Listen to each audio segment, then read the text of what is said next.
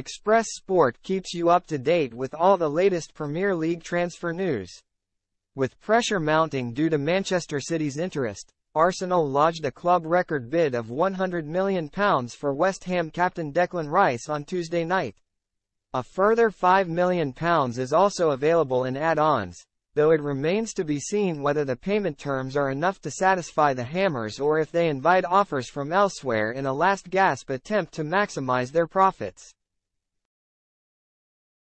City's £90 million offer for Rice last week sent shockwaves through the Emirates Stadium after Pep Guardiola's side proposed attractive installments and achievable bonuses. However, the bid was swiftly rejected as it fell short of the £100 million mark, though it provided Arsenal with the incentive to seriously pursue their top target in fear of missing out to their Premier League title rivals. Manchester United will also continue to monitor Raya's situation and have reportedly identified several fringe players that they would be willing to insert into a deal, though they may be resigned to pushing for alternatives due to the players' Arsenal preference and how they must raise funds prior to making a mammoth bid of their own. Elsewhere, Chelsea and Tottenham are focusing on their own targets and are looking to capitalize on respective opportunities.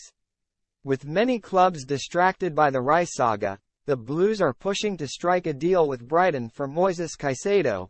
Meanwhile, Spurs have accelerated talks with Leicester City for James Maddison after Newcastle cooled their interest to reassess their business this summer. Express Sport keeps you up to date with all the latest.